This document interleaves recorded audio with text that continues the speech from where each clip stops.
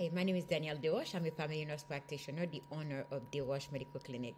Thank you so much for watching my short videos. Today we're going to be talking about toothache or tooth infection. Tooth infection can be triggered by several different factors. It is very common according to many research studies among smokers.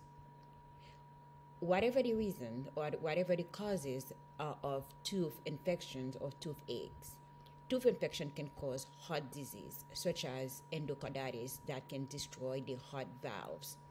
And that can be very detrimental or deadly because it can cause sepsis and death.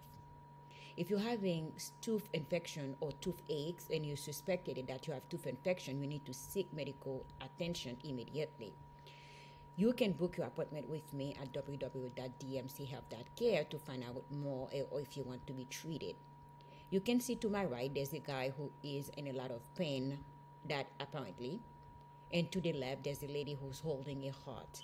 You do not want to be in that situation where somebody gonna have to have operating your heart because of endocarditis or heart disease.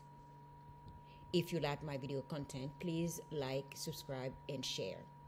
I will see you in my exam room. Have a wonderful day. Take care. Bye-bye now.